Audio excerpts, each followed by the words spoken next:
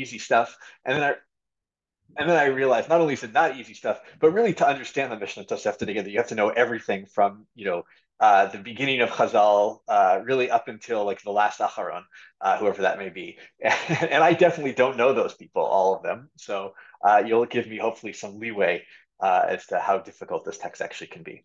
But with that, I wanted to kick it off. Actually, I wanted to read a paragraph from the Meiri. Of Nachman and I were just arguing about this, but I'll let him mainly win, but we'll do a little paragraph of it. So I'll share my screen and hopefully maybe some people got a chance to see this. The Meiri for all Masechtot does this thing where he actually introduces them. He gives you like what each parak is about. He also gives you, if anyone's ever read his introduction, which I highly recommend, he gives you the whole curriculum of the medieval curriculum that they used to learn, what order of Masechtot they would learn, and so forth, and why. Remember, their world is a pre-Shulchan Aruch world, so they're learning all of this. This is how they learn halacha, is that they learn Gemara. So anyway, this is about the first parak of Bava Metzia. Maybe people didn't see this, but someone want to volunteer to read it. It's the Hebrew is not so bad. Or am I going to volunteer somebody? I will volunteer. Lexi, you want to kick us off? Good person to kick off the year. בפרק הראשון ממנה יסוד הכוונה בו להתחיל בביאור ענייני החלק הראשון, ורובו יסוב על 4 עניינים. So this first parak, it's going to kind of give us a basis for beginning the Masechet, and it's going to mainly revolve around 4 primary topics.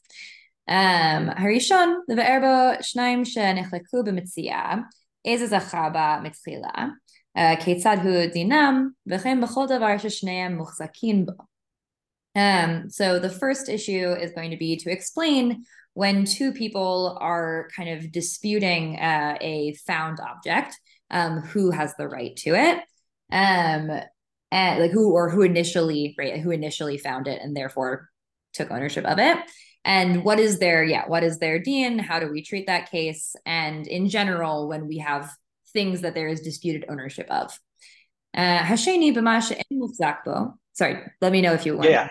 I want to add one thing. I think you may have said this, but right, this involves in particularly the case where the 2 of them have some sort of claim, some sort of chazakah, right? So we say, I know you may have said that. Sorry if you did, but to it, as opposed to the next inyan.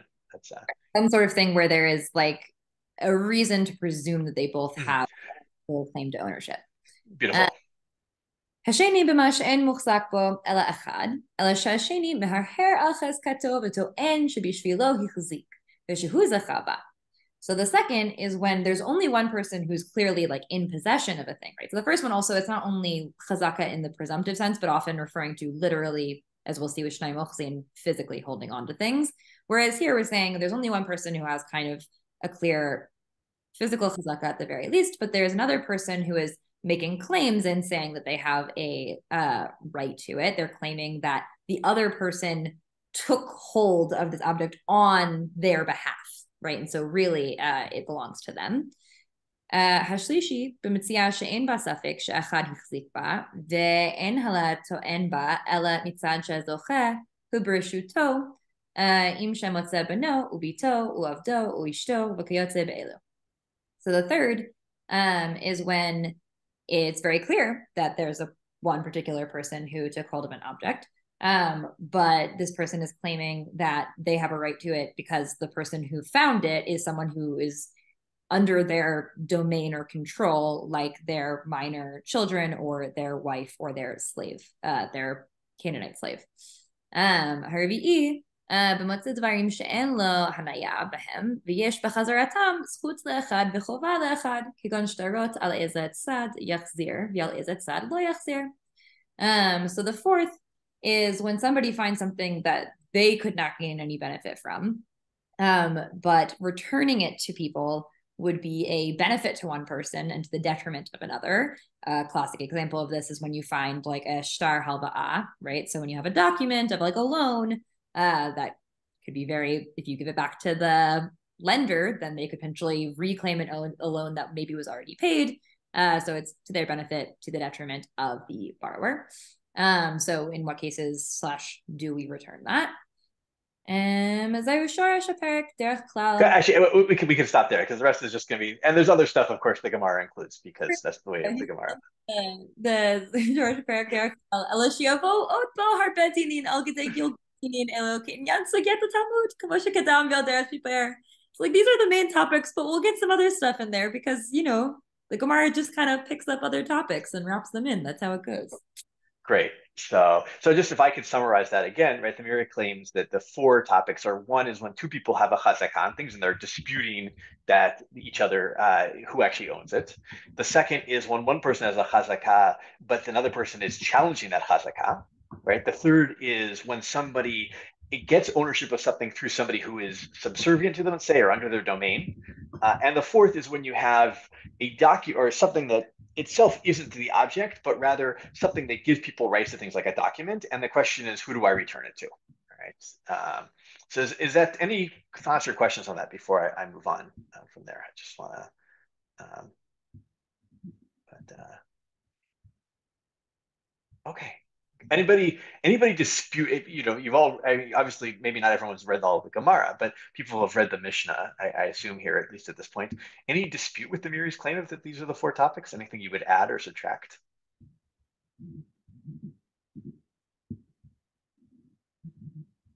Rav Nachum's dispute with bringing this in. Oh no! It was just a question of time. That was a pedagogical question, not a question of dispute of the Meiri's claim. So, but okay, I'm personally pretty satisfied. I like the Meiri. I like particularly in this case that I happen to think, and I think the Tosefta makes this almost even more clear, that the piece at the end, which is not just the end, it's like a whole bunch of stuff about shtarot, right? That occurs in this chapter feels a little bit off in some ways, right? It's like when we're talking about like you find an actual object to finding something that is a written document, guaranteeing things feels like a different category. And I think he's actually nicely connected it and woven it in here, which I think is important. And I think it's an important part of this chapter is that, a shtar is not just a piece of paper. Of course, it gives people rights to things. And when you find one, it's an interesting question of like, to whom do you give it? And the ramifications, right? If you give it to the wrong person. Or even as we're going to see, the ability of the two parties who may one owes the other to actually maybe come together and conspire to use that document to take property from other people, right? Which I believe it was the term is hinonia, right? That the Gemara uses. I don't think the Mishnah ever uses that term, but that the Gemara uses. So, okay, good. In a sense, it's really it's all a question of ownership decisions. In other words, the Metzia is a Metzia. It's definitely not something that was with a siman or something. It's definitely a Metzia, and there's just different kinds of machlokas about to whom it is shayach, which is an interesting way to summarize the whole thing together. Good. And that's actually, I think, and also an important point there too, is even though really the first two chapters of Bava Metzia are about Bava Metzia are about Metziot. I won't get it right, but it is that coming interlaced in there are going to be a lot of topics about ownership in general, even if it's not a found thing. And in fact, right, it's the first Gemara is going to deal with the whole thing of, well, actually, maybe our mission is not just about finding objects, but also about mekach umemkar, right? Like a dispute of, well, we both paid this guy to sell us this object, and we're both claiming that he owes it to us. So it's not, even though it's on the surface is about finding stuff. Below it, we can actually make comparisons between finding lost objects to lots of other cases. So, okay, good. I have another question, if that's okay, unless I'll pause if there are any questions from what I've said so far. So, and don't worry, we'll get into reading in a minute. I have a question just a general question about the first chapter. Who is the first chapter for? Who's supposed to be reading this chapter when you read it? I'll to tighten that to make it not, and this may be so obvious, but if you guys know, the second chapter was a very classic chapter of Bava Metzia that studied a lot as like an intro Gemara chapter. I think that chapter is written for a different group of people than the first chapter is. Yavni. Seems to be directed at like adjudicators. Good. What do we call that in Rabbis. Beit Din. Beitin. Beit Din. Yeah, Dayanim, Beitin, right? This is not a case, right? Yavni and I are arguing over a talit, right? It's not the case that the two of us are like, oh, well, Bava Metzia, the first chapter says this is what we should do. We should take a shua in front of nobody, and we're done, right? This is clearly something that's being brought to court. Maybe not every single case, but a lot of these cases at least seem to be for Dayanim, as opposed to who's the second chapter for? John, keep up. Someone who finds normal person, someone who finds a lost object. Exactly, right? This is right. The second chapter is, I find a lost object, and do I get to keep it, or do I have to go make some sort of hachaza that I found this lost object? Or even cases of I found a lost object and I have choices of, do I return it to this person first or that person first? I found two lost objects, cases like that, right? It's almost a little bit more ritual law than it is. It's not. I wouldn't call it ritual law, but something a little bit more leaning that way than this chapter is in some ways. So, okay, good. Any other thoughts or comments on that before we actually dive into the text itself? Jill, I would just add, even though I agree this is predominantly written for judges, there is an aspect of it that ordinary Joe in the street would need to know, right? So if the Tzvi is running through my field, it's going to be important to me to have the knowledge in the back of my mind. Okay, if it's just dashing through, this actually won't help me. Or if I get into a rough house with the guy in the street over a talit, that may or may not be practically useful for me. Beautiful, right? It's Josie. Let's go to Josie first before we. There's also a practical notion of I find something, it's got somebody's name on it, and it's a bill of loan, it's a mortgage note, it's a get. What am I supposed to do with this? Oh, it's got Reuven, it's Reuven's loan to Shimon. I'll just return it to Reuven. Well, that can be a big problem. Good. In fact, like the end of the chapter may in some ways already be moving into that thing of not for the Dayanim to decide, but really for me to decide if I find this document, do I return it or do I just leave it until, Ad She'avo Eliyahu or something like that. Asher, I saw your hands, and so was Asher. Yeah, and one thing I just wanted to say, I find this especially interesting with the second chapter, which I had the opportunity to teach last year to 8th grade at the school here in Modi'in. A lot of it moves away from the letter of the law and what are you supposed to do, and more into the spirit of just what's the right thing to do, which I found very unusual and very refreshing for a Masechet. Good, right? Lifnim Mishrat Hadin, if people are familiar with that, right, shows up in the second chapter. It's not the only place it shows. It shows up, I think, only in Bava Metzia, maybe one other place, if I remember correctly. But right, I know it's a rare thing. It's probably not exclusively here, but it's very rare. And I thought it was very interesting to see that aspect of things. So great, right? So this idea of maybe supererogatory, is that the right word? Yeah. Good. And I thought I may have saw one more hand before we dive in here. Okay, let's start it out. So let's learn some Mishnah, and we'll learn the Tosefta in comparison to it a little bit, see how it compares. Of course, I lost my screen here, so people will give me 1 second. There we go. Can I say one more thing while we're? Of course, yeah, Sarah, please. No, I maybe this is getting ahead of ourselves, but I actually wonder whether there was a part of me that thought that the Tosefta was kind of less Beit Din oriented, except for than the Mishnah was, but then, or like less written for the Beit Din. But then there were these moments where like these legal principles that I thought of as later until I sort of like saw it on the page in front of me pop up, right? So you get Hamotzi michavero alav araya, you get like hapesha asar hu hapesha hitir, like these kind of general rules, and that does seem very like judicial, Good. in a different kind of way than the way that the Mishnah seems to be written for the Beit Din. So it's like they're both written for the Beit Din, but they're written like differently for the Beit Din, if that makes sense. Yeah, no, I think I was wondering if someone was gonna bring up that maybe the Tosefta is not the same here. That's part of our goal, right? Is to see if the Tosefta has a different piece. So I think you've hit it on the jackpot at this point. I think I've just mixed metaphors, but that's okay. And yeah, the Tosefta also, number one, does, I think you're right, we'll see if we agree, but it feels to me a little bit less for the Beit Din, but also it does have general klalot, I would say, that we don't see in the Mishnah in the same way. A lot of this is going to also depend, maybe this is a good time to bring this in. Classically, the Tosefta is written kind of post-Mishnah, but it's, of course, a lot of the material is pre-Mishnaic material, right? But in the academic world, they argue back and forth, as far as I know, about is the Tosefta after the Mishnah, before the Mishnah, stand alone from the Mishnah, responding to the Mishnah, all that. But I think that's something we're going to see here is questions of like, how does the Tosefta read on its own versus how does it read in light of the Mishnah? And how do those two things kind of influence us? Raphael, please. Just building on Sarah's point, I think that if you specifically take Halacha Aleph and compare it to Mishnah Aleph, I think that the question is less here about is it Beit Din oriented or not. I think it's still Beit Din oriented, but I think that if we speak about legal concepts, about like halachic theory, as Rav Landis likes to say, I think that the Tosefta does show, especially in Halacha Aleph, where it's almost like an alternative Mishnah, like an alternative Mishnah to open Bava Metzia with. It speaks about a chazaka that is much more, as Lexi said in the beginning, much more physical. And our Mishnah is very, I don't know, it feels almost an aversion to it. Because like we're speaking about ochazim betalit, and we suddenly forget that they're actually holding it. We're speaking about only claims.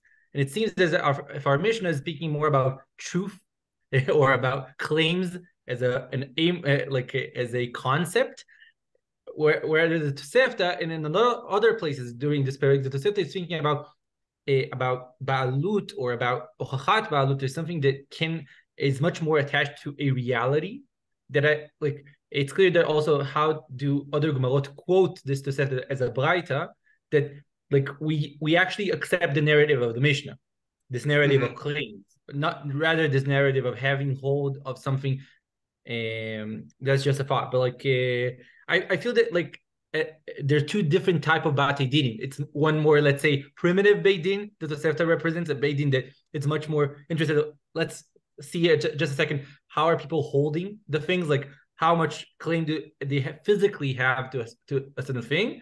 And the Mishnah is already thinking about much more abstract concepts of like at least in its retzef. The Tosefta has places where it like enters with the Mishnah, like especially Halacha Bet. It's simply like begins already assuming the Mishnah, our first Mishnah. So like it's a bit complicated, as Good. most say. Yeah, we'll read it. Isaac, go for it. Yeah, I mean, you bring up Halacha Bet, which I think really pushes the Tosefta more towards this idea of like abstract concepts, because the minute you get into that math, right? I'm sure we'll talk about this, but the minute you get into that math, you're no longer dealing with like simple fractions because they play fast and loose with everything. And so I think even if you say that the first halacha is a more sort of like hands-on, literally approach, like you are getting to that abstraction quite quickly. And I'm not sure necessarily that I would see Halacha Aleph as seeming like an earlier perspective, right? And I question the notion that the Tosefta is earlier than the Mishnah. I'm not sure that that's really true. And this is why several scholars literally will not speak to each other, but that's okay.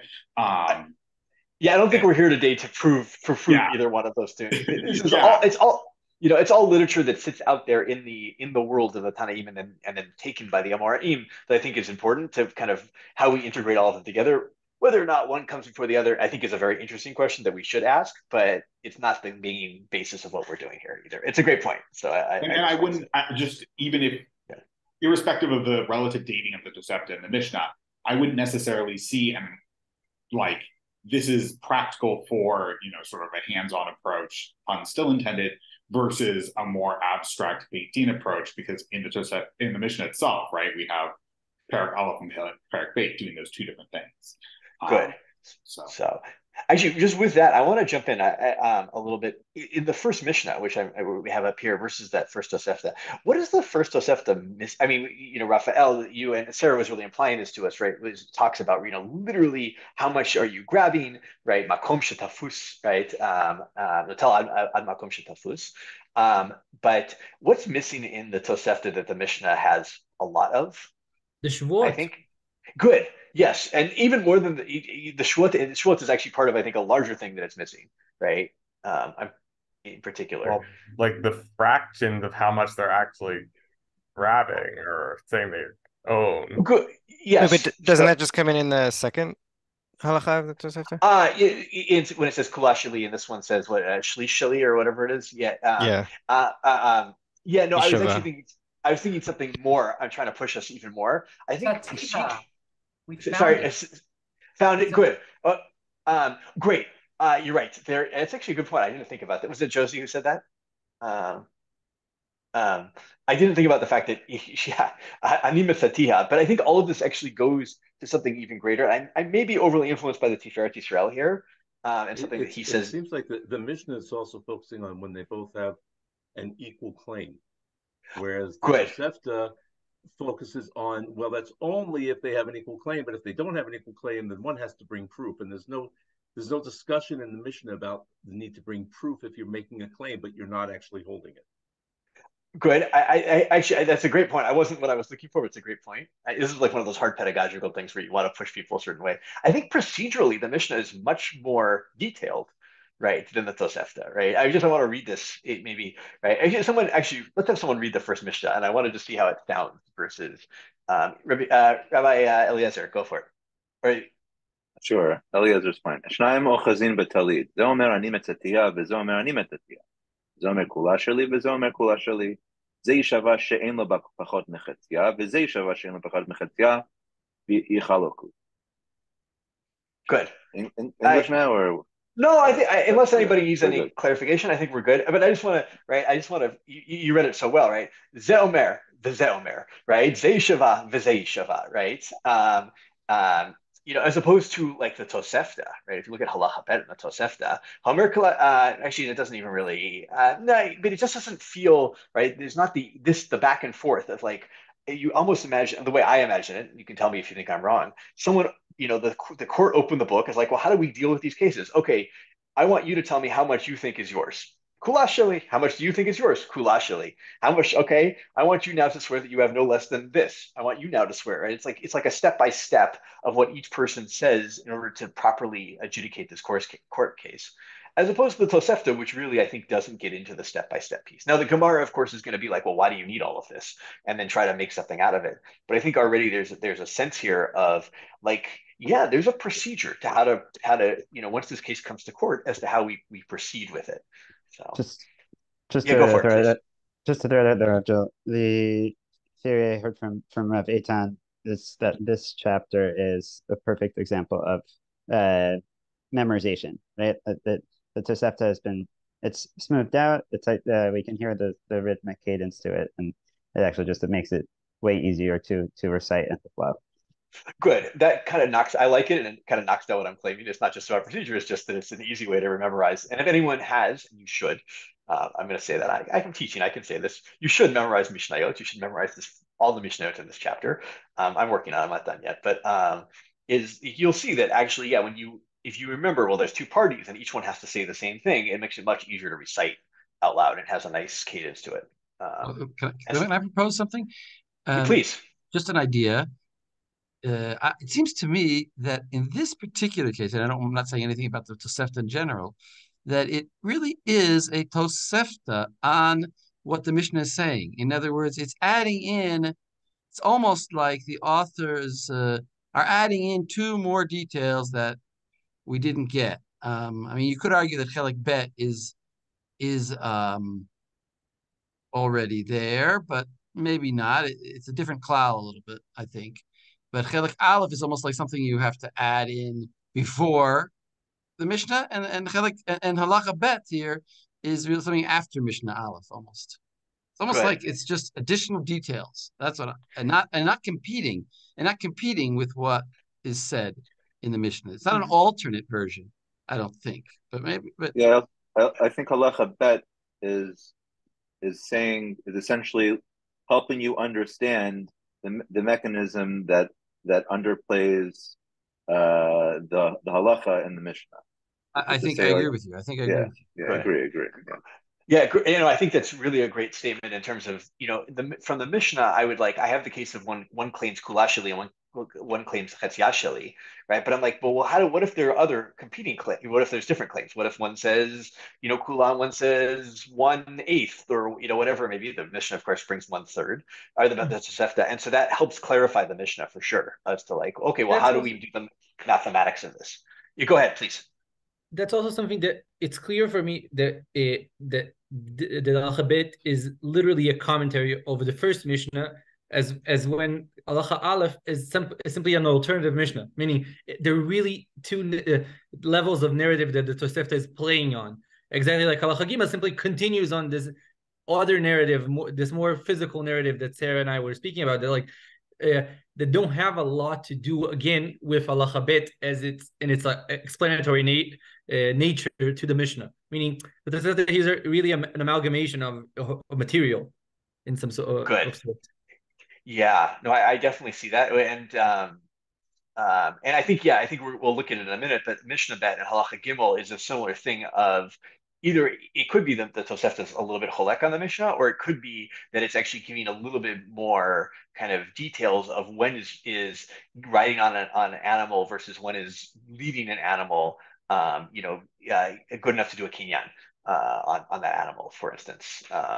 And so it could just be an addition of details and not actually a dispute with the Mishnah. So good. I just want to scroll through to see if anyone's raising their hand here. Okay, good. The other thing we should actually read Halacha Aleph in the Tosefta, I think, especially considering Sarah brought this up, right, is it has a very important principle that I think probably, most people know. If you don't now, you know it. But it's like such an interesting principle. And like, we'll have to ask, how does that interact with everything we're doing here? So maybe someone read Halacha Aleph in the Tosefta. I know, Eliezer, I cut you off. I had you read half the Mishnah, but I think for the moment we're okay on that. We won't necessarily read everything here. Someone read Halacha Aleph? I can read. Go for it. Jacob, please. Snaim ochazin betalat zenotel ad makom shetfus v'zenotel ad makom shetfus b'medvar amurim bizman shayu snaim tfusin ba אבל אם הייתה בידו של אחד מהן המוציא מחברו alav haraya. So yeah, two people are grabbing onto the tallit. This one grabs until the point where he's grabbing. This one is grabbing until the point where he's I'm not grabbing. I think Notel is like they get to keep, right? That one is okay. Yeah, if I'm holding a talit, right, and I've got a certain portion of it, that part we assume is mine, right? The way that Anan Sahade, the Beit Din looks at it like, well, obviously I have good testimony that this person owns, like at least has a chazakah of owning that much of it, right, up until now. Right. But okay, that makes a lot more sense. And what are we talking about? The time that they're both holding on to it. But if it was only in the hand of one of them, then someone who wants to take something from his friend has to bring a proof. Good, right? This is the shift to the second inyan that the Meiri brings up that will show up in the Mishnah and in the Gemara is, right, we're studying of the case that both of them seem to have a good equal claim to it. We're gonna, if you don't have that, then, I don't care how many, how loud you scream. If you're trying to take somebody that somebody else physically has, right? Physically having something is important, then you have to bring the proof, right? The burden of proof is on you, in order to prove that, to take it away from that other person. But yeah, it's interesting, right? The Tosefta, and this kind of plays into what we're doing, it leaves out, right? Well, what about the parts that they're not holding, right? Is tafus, right? Notel ad makom tafus. Does that mean like, just as far as your hand reaches, or in the original understanding is like, yeah, you get the whole half, or is it you have to know the Mishnah, but the rest of it you take the Shvuah on, which is how I believe the Gemara is going to understand it. So also, good. I've just been wondering, with talks of different fractions of it and stuff like that, I'm assuming it's like the idea that you sell it and then you get the value of that, maybe? Yes. Yeah, I just wanted to clarify. Yeah, this is going to be the whole case. Is that it's it's a really important halachic point, right? You could, and this will be halachic point throughout Bava Metzia, if I remember, that I've seen, is that, right, in certain things when you can give something, you steal something, or you find something. Ideally, you want to give back the original object. right? This is what leads into the whole takanat shvuyim, right? The whole that if I steal a beam from you and I build a house out of it, we don't make me give back the beam as a way to like get me to give things back, right? But ideally, I'd give back that beam that I stole from you. But in cases where you can't do that, of course, you sell it and you give the value of it. So, which is yeah, obviously what you have to do. Nobody can. The Gemara covers that at some point. I can't remember where. Maybe somebody else remembers, but you can't. Half a talit probably isn't worth so much to me unless maybe it's just enough to like be a shawl or cover me or a scarf or something. But it probably loses value in that sense.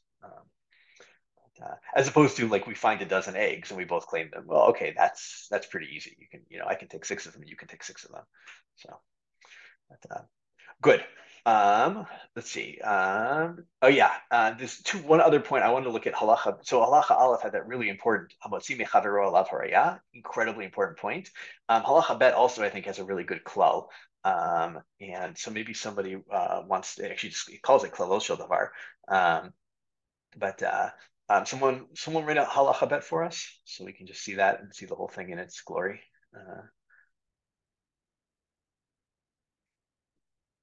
I can read. Please, go for it, Alan. Of the Tosefta. Yep. Yes. זה אומר כלל שלי וזה אומר שלישה שלי. אומר כלל שלי ישבה שאין לה פחות מחמישה חלקים. אומר שלישה שלי ישבה שאין לה פחות משטות. כללו של דבר אין ישבה אלא על חצי מה שטוען. All right, so this is a case of one saying it's all of it belongs to them, one says the third belongs to them. So what the one takes an oath of 5/6, no less than 5/6, and the other takes an oath of 1/6. And the general rule is you should only swear to half of what you're claiming is yours. Exactly. Why? This allows that neither of the oaths is necessarily false, right? It is possible that both of these statements technically could be true. Good, right? We're getting into like an important thing of shua, right? Here, shua is, right, on one hand, if I understand this correctly, people can correct me, right? On one hand, we want a shua is like a semi-deterrent, right? We want people to like be able to, if you're taking Hashem's name, you have to actually really mean it. And so you have to say something that even if like you think that you own the whole thing, you're like, well, maybe you have some doubts, like, all right, I'm going to push myself to like, what claim can I actually make to this, with God's name in it. On the other hand, we also don't want people to falsely swear. And we're afraid of that, like causing people to falsely swear in court. And so we want to kind of limit how much we're going to have them swear to.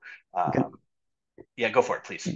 Can I add just a nuance in that? I think that that both of these oaths, even with the modification, are still necessarily false, right? The person who says it's all mine it's no less than 5/6 is mine.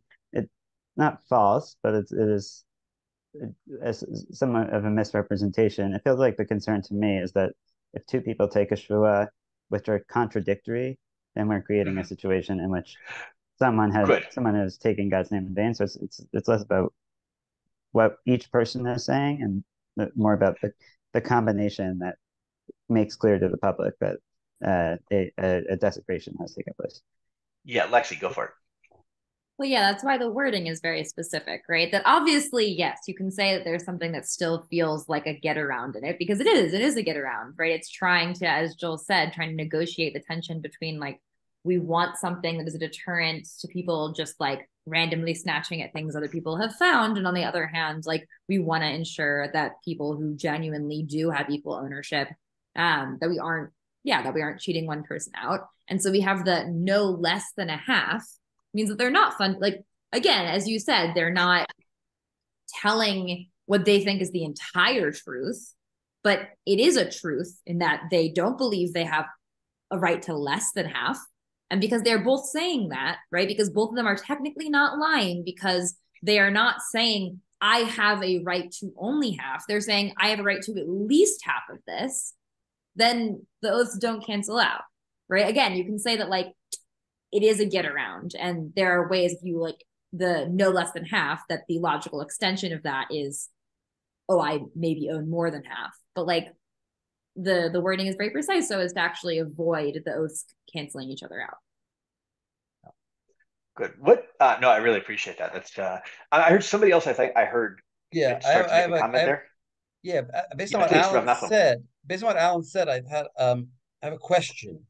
Alan said that, well, I think one of the things he said was that, it's not realistic that this could be that you'd have a half and a third and of a thing, or maybe I think he said something like that. But regardless, my question is, what essential word is missing from the Tosefta that's in the Mishnah in Joel's juxtaposition of Mishnah Aleph with Halacha Aleph and Bet?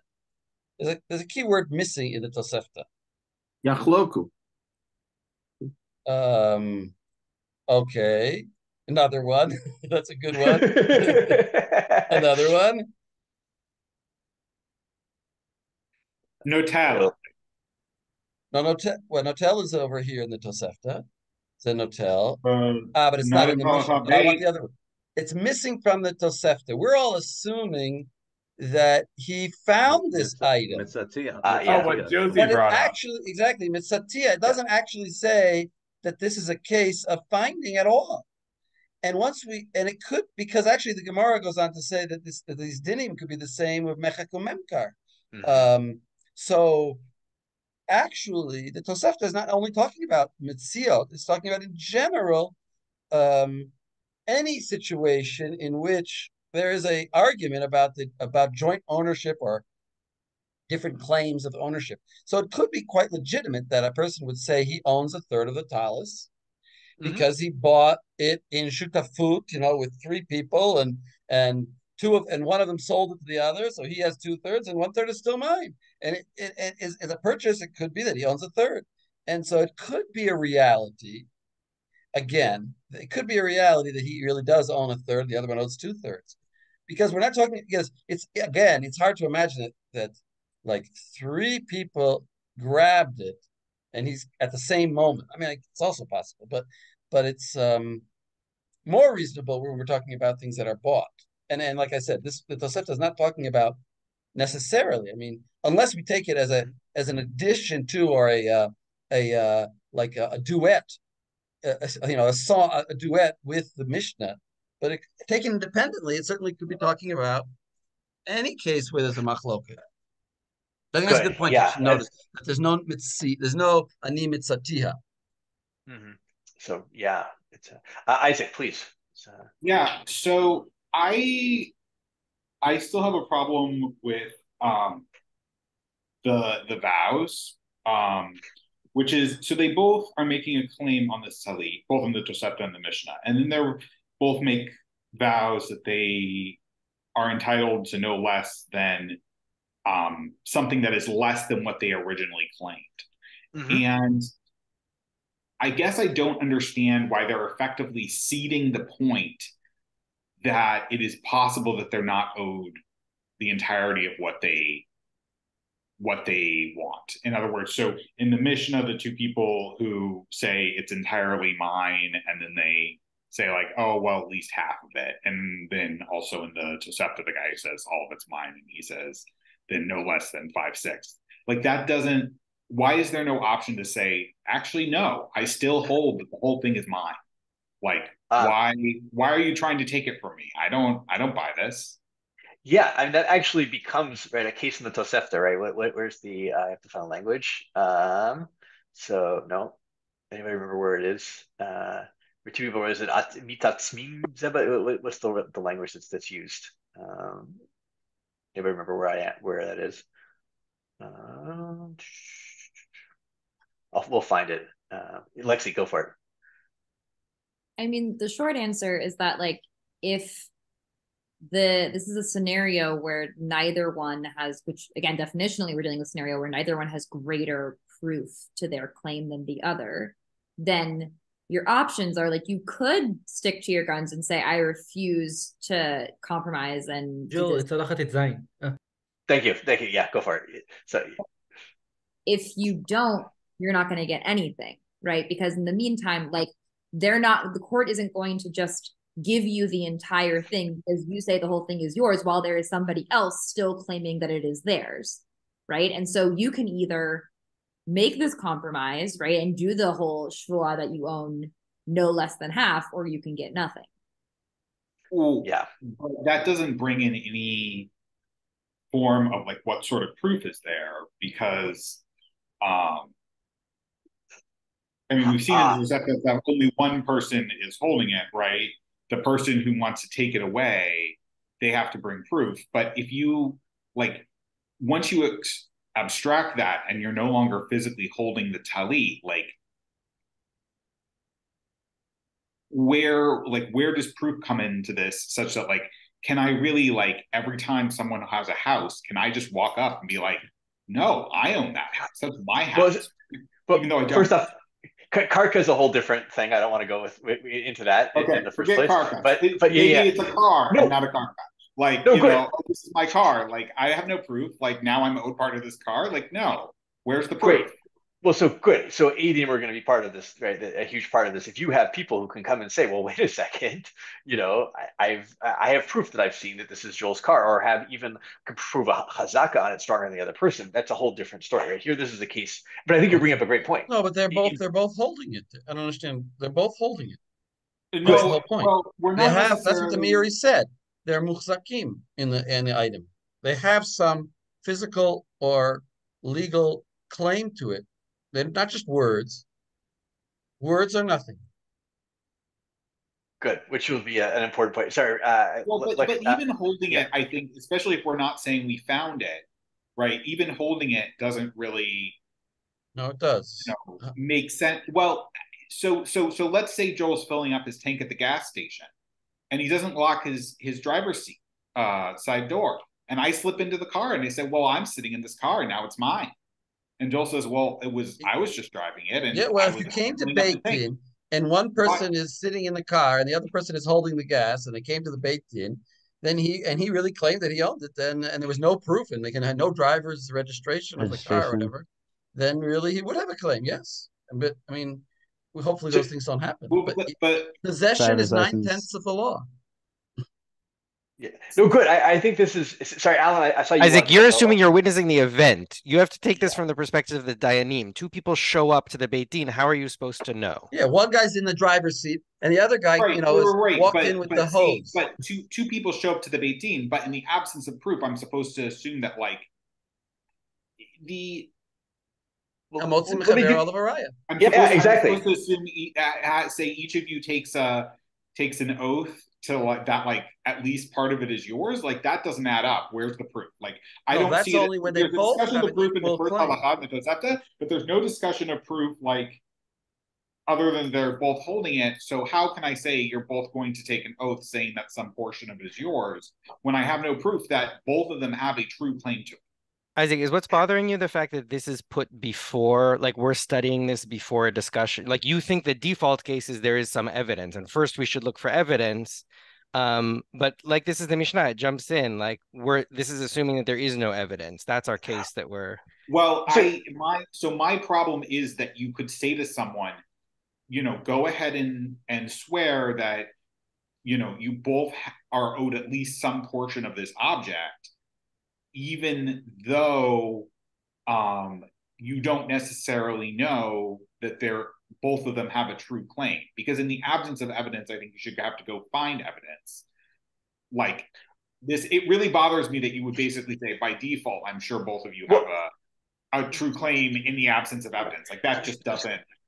So can I respond to that if that's, I guess I'm teaching, so I can do that. And I'm also like, this bothers me, and maybe we'll find out later.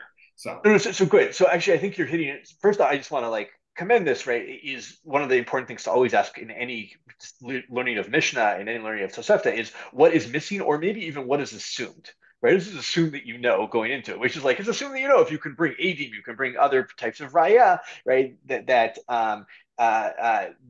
you know, of course will defeat any of this. But one of the things that you know, I think is important here, the way that this gets played out, is why a Metzia. Maybe this is why we actually start with Metzia, not because Metzia is really the case at hand, but because Metzia is something that really you have no proof of who picked it up first, right? There's no document proving ownership of it. Right, the way that the Gemara plays out the Mekach or Memkar cases, right? The guy who sold it to us doesn't remember which person was actually the person that he properly sold it to. And one of them, forced the money on him, one of them didn't. And he's like, I don't remember which was which. I'm a vendor in the shook. What do I know? So it's a case really of absence of proof, right? If there is proof, if you steal my car and I'm like, well, let's go take a look at the deed in the car and it says Joel Goldstein on it, but they're like, of I course you burned, can't. by the way, Joel. No, of course, yes, which is, but there are ways around this. We'll get back to that in a second. I see Eliezer has something he's been wanting to say, so I want him to jump in here. So I just think that what's culturally missing from I think about the worry about people taking advantage is the weight of the shua. And I think that I think we're living in a time maybe where God's involvement feels less important. But if we think even in a secular court of law, when someone is putting their hand, like it's one thing to lie, but it's nothing to lie while swearing on a Bible. And I think that the fact that even in the second Mishnah, they're trying to get, if there's a way to not swear that it's better. Is just showing that I think that there's actually a weightiness that it actually can come to bring an actual resolution of some sort, as opposed to just telling some guy, "Oh, just swear to this," because I think people are living in a world where swearing actually has a consequence, a fear-based consequence. So it's more effective. Mm-hmm. Yeah, and I appreciate that. I was thinking a lot when reading this Mishnah of like in our court system, and I'm not an expert on this by any means, but like I almost feel like the oath is almost just like performative in some ways. I don't know. Maybe some people it does mean a lot, but it almost feels performative in our world, and I don't think it is in their worlds in this. Although Chazal are afraid of that. They're afraid of people who will falsely swear, but I don't think they think that's the default. Well, the truth is, I think the assumption of the Mishnahs in general, all over Shas, is that we're dealing with righteous people. Mm-hmm. And that if a person says that he owns it, he really thinks he owns it. He's not, he is convinced that he picked it up first, and the other one's convinced he picked it up first. And that happens, because people, they say that the worst kind of testimony is eyewitness testimony, because people see different things from at the same moment. So two people, they each think they picked it up first. So we're dealing with people who honest to God believe that it's theirs. If we're not really making a halacha for liars. Liars will get around our system. Liars will make all kinds of shvuas and do all kinds of stuff. We're assuming that these people are righteous people, and we're trying to settle things in that way. There will be pushback. Rabbi Yossi, right, is one of the big people who's Tanaically who's going to be right, like, well, Ramaim. But the Ramaim, what about them? Over and over. Again. No, but that's exactly proves my point. Yeah. In other words, only he's saying we are worried about it, and as up till now we were not worried about it. Good. And yeah, Yavni's got a great point. When in the, eventually we're going to get to with the documents, we're going to get to a point where we do assume people are cheating one another. So, but you're right. I think, no, but I think Rav Nachum, I really like your point in that I think there is a more of an assumption in their world, and maybe even in some, like in a world where everybody is committed to a similar religious project, right? Even like in the modern Jewish world to some extent, right? People are not going to be such awful people. They're going to do bad things. They're going to make mistakes. Maybe they're going to be mistaken, but we don't assume as much, malfeasance as maybe we have that we see, day to day. Maybe we see less than we think we are. Maybe the news just accentuates. I'm not sure, but good. Asher, I saw your hand. I feel like. So, oh, sorry. Go ahead. Jess, is that you? Jess, and then Asher. Yeah. I'm just saying. I feel like these questions of like who you trust are actually very present in the Tanaim's world, and not being in a homogenous society. And you see that a lot in places like Masachet Demai. It happens to be not coming up here, and it's maybe a really interesting question why we do see that coming up around tides, and we don't see it coming up so at the forefront here. But it certainly feels like a very a question that's at the forefront of their minds in a lot of ways. Good. If I can build on that a little bit, and I think maybe you're saying this right. Also, it's an interesting question of where do we assume people are going to cheat in ritual law versus in monetary law, and those might be different things a little bit, right? Demaya has a lot about, right? Although ties is like maybe straddles that boundary between both ritual law and monetary law.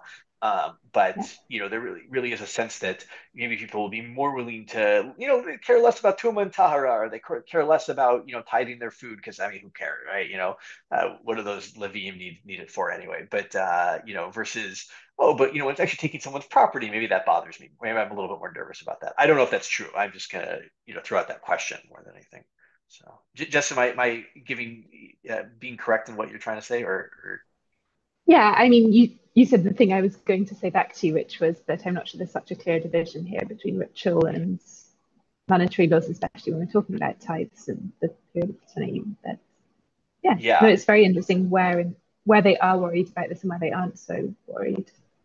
So that's also something I think is a point I heard from one of my teachers once is the division that the Torah makes between Chosh and Mishpat and Yoreh De'ah and Orach Chaim. It's really nice organizational scheme. It doesn't mean that just because something is in Chosh and Mishpat it isn't ritual, or something is in Yoreh De'ah and it's not monetary, or or an event.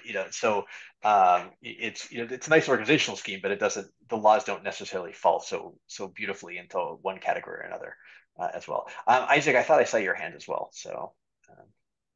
No? Okay, great. I want to actually move on to Mishnah. Asher, go for it. I was in line, right? Go for it, please. I'm just also wondering, I was trying to understand when a situation like this would happen, when two people would be holding something. The first thing came to mind is those sitcoms where like you see the people in the store on Black Friday and everybody's grabbing the same garment and saying, no, it's mine. I got here first. But the other thing I was wondering is the use of the word Metzia, and the second perik is Ela Metziot. I'm wondering if this is sort of setting the stage for somebody who finds something and halachically doesn't have to machriz, but somebody else comes and says, but you know what? I can prove that's mine. And I'm wondering if this is almost sort of setting the stage for that situation, in which case both claimants have a valid claim technically. Yeah, I think it's several Rishonim. I remember in the Rosh, but I think others say this as well. Like they just automatically assume, what are we talking about? A place that's Rov Goyim, right? So it's like any Metzia is like open, for anybody, right? Because if the majority of people are non-Jews, right? With bracketing the whole thing of like, what if the Rambam starts this, right? We live in a place where non-Jews are good people and they have laws about property and so forth. Pretend that's not the case, right? Then it's kind of anything you find is fair game at that point. And so the assumption is that this is, we get to keep this. We both grabbed it. And I also just like your marketplace thing.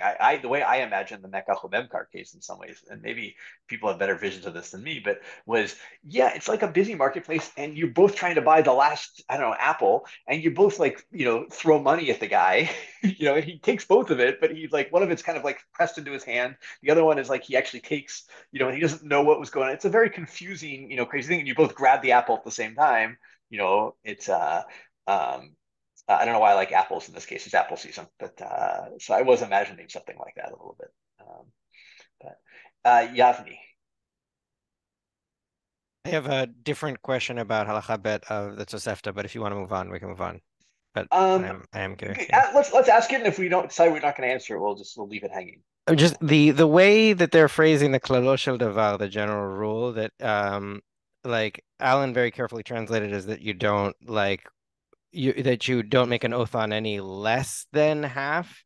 But I don't like from the language, it seems like it says you're making an oath on half or like no more than half maybe. And that's not the way the math plays out. And it doesn't seem to be the general rule. The general rule seems to be like you make an oath on what you're going to end up taking based on their equation, which isn't really half. Yeah, it's a great point.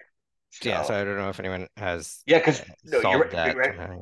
I just want to play that out completely, right? Because the guy who says I owe all of it, he makes an oath that he's got no less than 5/6 of it, right? Yeah, which is not half of his claim.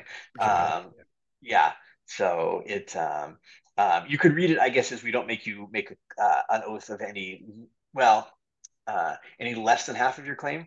To'en is the problematic word really, because it is half. It's half of what there isn't a dispute about. In other words, the one who claims he owns it all, the other one agrees with him. You own 2/3 of it. There's only a dispute about the other third. Right. And It's that half of he gets half. the middle. but the word to'en is a little bit misleading because to'en sounds like his actual claim. But Right, really what but we mean it's is his claim which is in dispute. That right. would be a Okay, better that's good. way. That's good. That's helpful. Yeah, Thank you. yeah. Which you could say, right? He is zoche for the first third, or first fifth of it, or whatever. But yeah, um, or sixth. We're in sixth here. Sorry, I But, don't remember which fraction. Yeah. Oh, Rav Nachum, you got muted somehow, sorry. so we I want lost to say one more thing. Also, Yavni is quite you. correct. The real motivating factor is you're never going to swear, and this kind of addresses something that Isaac was saying. Isaac was saying that you never swear on more than what you're actually going to, the base thing is going to award you. We're never going to make somebody swear. That's a sort of underlying principle. We're never going to make somebody swear that he gets something and then not give it to him. Now, in other words, that would be a useless swear. We make you always swear the minimum of what there was the minimum swear that you can, which is what you're actually going to get if your swear is true. We're not going to make you swear you own it all and then give you half. Then that was like needless exaggeration on your part. Also, there's another principle involved, which we'll see later, which is that we don't want to make the Beis Din look bad, and if we have shavuot that are mutually how do you say exclusive, Yeah. that you can't mekayim both of them logically, then that makes the Beis Din look like they're making people do stuff that is impossible. The Beis Din is coming to an impossible requirement here that they both say they own it all. So it makes the Beis Din look like idiots. So there's two principles. One is you don't want a Beis Din look bad, and the other is you don't want you shouldn't require somebody to swear for more than you're actually going to give him. Good. With that, I think just looking at the time, I apologize. Maybe it's good that we're not moving so fast. Maybe we're just getting a lot of principles out here. But I think it's probably a good time to take a 5-minute break, Rav Nachum. You think, and then we'll come back. Great. So see everybody in 5. Good morning. Let's come back. One thing I want to jump in on here, before we even look at Mishnah Bet and Gimel, which we've talked about a little bit, or some of the ideas around them. One of the things, because the Tosefta is going to bring this up, just in terms of machlokot in this chapter, what do we see? Like, do we see a lot of machlokot? It's hard to say a lot, right? I was trying to think about like different chapters of Mishnayot, like how much machlokot there is in there. But obviously, people, like if anyone says I was the 5th chapter of Vachim every day in the morning, right? That's a chapter that has no machloket in it in Mishnah. There's a few of those, but this like in the Mishnah, it's almost synthetical, as it has absolutely no machloket, and only the last Mishnah that is kind of off the Nuseh has a machloket. So it seems like the first parak of Kiddushin, like a list of things. Good. I think Rabbi Meir has also like an opinion that shows up somewhere that I think was in dispute, right? Was that in the Mishnah as well? Did I remember that correctly? Mishnah Vav. Mishnah Vav. Okay, so towards the end we start to get a little bit of it's very about acharut nechasim, right? But yeah, I think this actually I don't know what to make of that necessarily halachically, but it doesn't seem to have a lot of Tannaitic dispute in here, right? These are just kind of rules we have, undisputed. Is a little bit, I think, more in the not a lot, but a little bit more in the Tosefta, right? And I think we kick it off kind of in some ways with right this piece here about the question of how you are koneh an animal. Which is in Halacha Gimel, which the Mishnah doesn't seem right to have any not only just machloket, any chiluk in like what kind of animal it is, right? This is right. Right? End of story. Rochav and manhig seem to be the same kind of thing here, as opposed to the Rabbi Yehuda's opinion.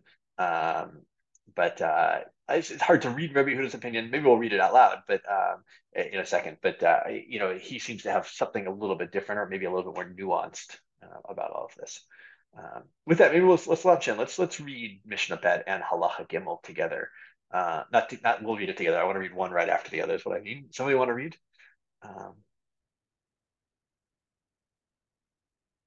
Before I volunteer somebody. I'm happy to read. Go for it, please. היו שניים רוכבים על גבי בהמה, או שהיה אחד רוכב ואחד מנהיג, זה אומר כולה שלי, וזה אומר כולה שלי, זה יישבע שאין לו בה פחות מחצייה, וזה יישבע שאין לו בה פחות מחצייה, ויחלוקו. בזמן שהם מודים, או שיש להם עדים, חולקים בלא שבועה. You want me to read the next one? I want you to read Halacha Gimel in the Tosefta. Yeah. שניים שהיו מושכים את הגמל ומנהיגים בחמור, או שהיה אחד מושך ואחד מנהיג, כמידה הזאת, רבי יהודה אומר, המושך את הגמל ומנהיג את החמור, הרי זה זכה. So, this is more clear. The Mishnah is more clear. The Tosefta is a little bit fuzzy. It's a mess. Yeah. The Mishnah is just saying the kind of equivalence between, in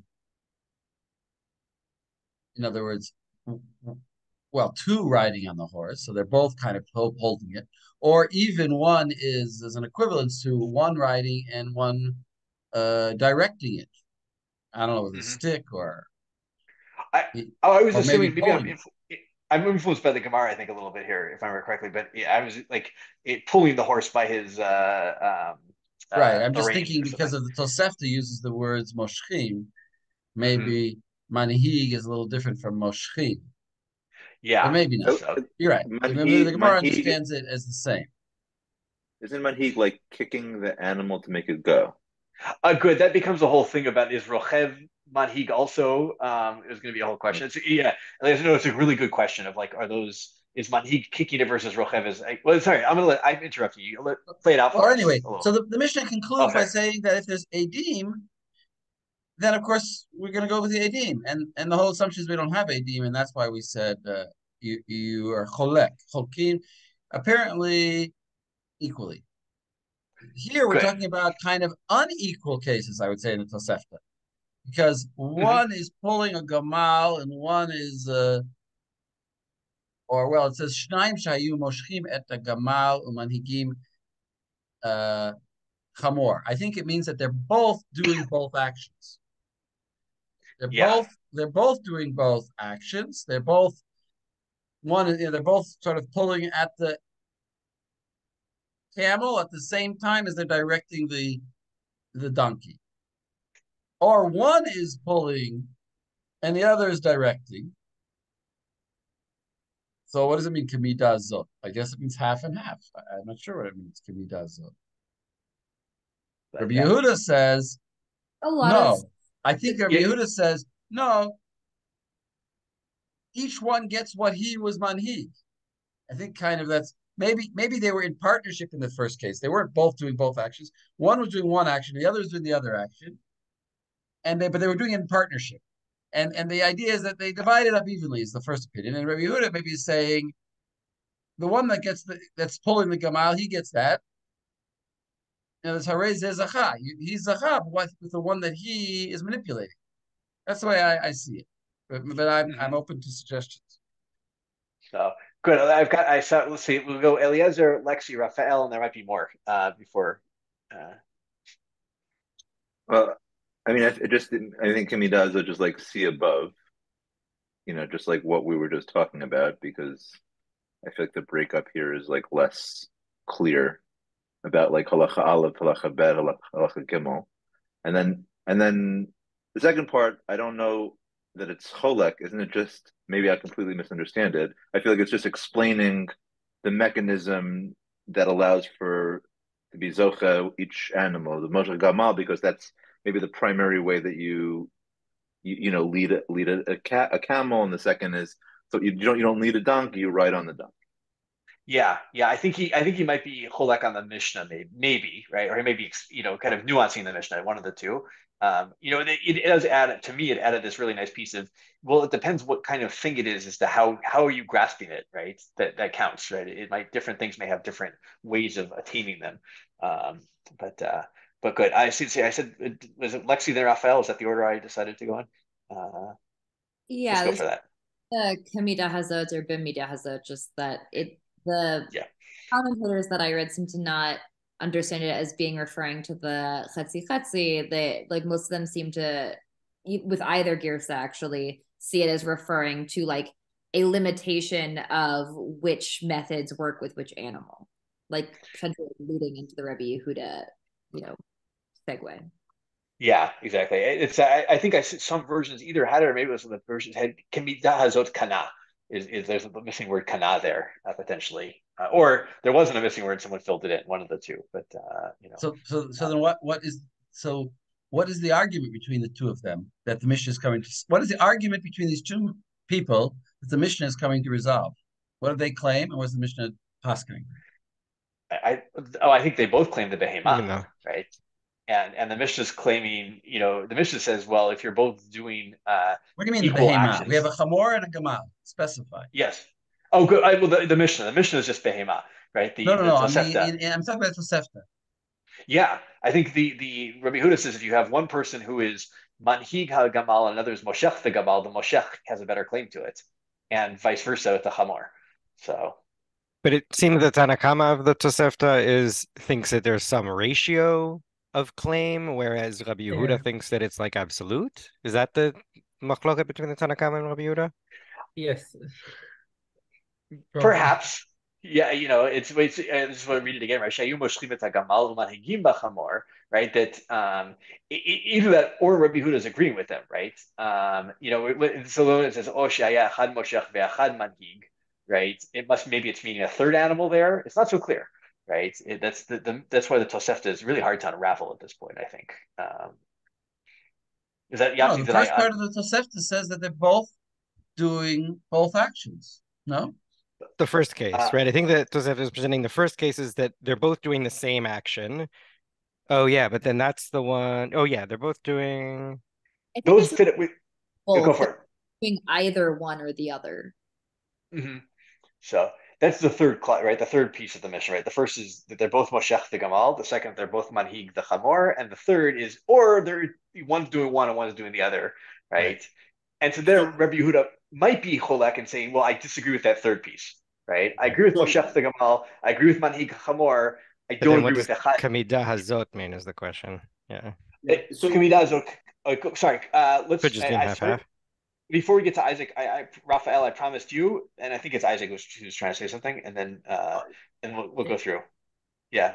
I think that just as a concept, I think that the gap between the Mishnah and Tosefta actually really puts well this ikaron that the Achronim is very strong of kinyan is hora'at ba'alut, meaning the language here of kinyan, I wouldn't take it like in the simplistic sense that we're actually speaking about a situation of the buying it, as much as actually ilchot kinyan actually help us quite well to define who is the actual owner of something, and that's in Rabbi Yehuda it becomes very clear because like meaning when I see someone acting as a ba'alim towards an animal, meaning the way that you act as a baal to this animal. For example, in a chamor, being riding on it, it's the way that someone that owns it uses it. But like for example, pulling around, it's more as I don't know, a slave pulls his master on the chamor. So here I think that goes a bit back again to the idea that the Tosefta brings a more physical aspect to ilchot. To the Chotanot here, that the Mishnah says every behema they're equal, meaning I don't actually care on how I see them making any orat balut if they don't have they both have chazaka over it, they're both holding it up in some way, so they both need shvua. But like the Tosefta brings the idea of horat balut to this point that they're actually acting as if they're owners. So they're actually like holding the talit enough that they can actually claim to that piece, kemidah zot. Or yeah, wonderful. I was actually thinking about this in terms of if you can imagine, and I don't know if this is I think it may be a good parallel, right? If two people showed up in a car and one was driving the car and one was sitting shotgun, right? I think we would say the person driving the car had more claim to it, right? But if we had a case where one person was driving like a limousine and another person was sitting in the back of it, right? We claim the person in the back of the limousine had more claim to that car than the person driving it potentially. Maybe because with a cab driver that wouldn't quite work. There's a lot, maybe you're renting the limo.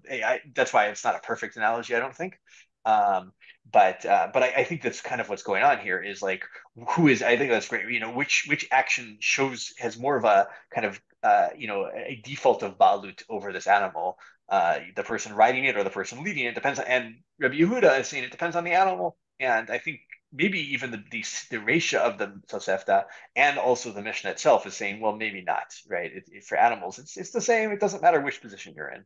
So, but I don't know. Rav Nachman, looks like you might have something to say. I wasn't sure. Well, I still prefer my unique reading of the Mishnah of the Tosefta, which nobody else in the world says. I still think it makes sense because Rabbi Yehuda is disagreeing with the first din, and you have to come up with some disagreement. And the first din I think is still about uh uh two people participating in the hanhaga of two animals, and they're saying you divide. The first case is saying you divide them monetarily, and the second case is saying you divide them by the one that is more on the possession of the one. In other words, as if they're working together, even though they're working together, the one is holding the kamal and the other is holding the chamor, then you give it to the guy who's holding it even though they're working together. That's the way I still like that reading, but I'm more I'm no, I really like that mad. reading too. Actually, I think it's just interesting way of reading. I intentionally tried to read it in a different way that still made sense, but okay. I like that. I see that nobody is agreeing with me, so fine. For the moment, we may change our minds. Good. And I also just wanted to point. Sorry, was there anybody else who had a thought on this? This is yeah. So sorry. You go for it, please. Yeah, Isaac, please.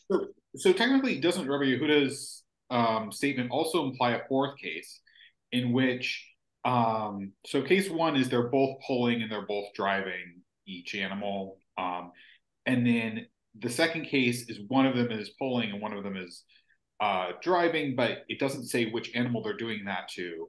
And then Rabbi Yehuda says it depends on which animal is matched with which action. So technically, if you have the wrong one for each, right? Like the first person is Moshech, the donkey, and the second person is Manhig, the Gamal, the camel.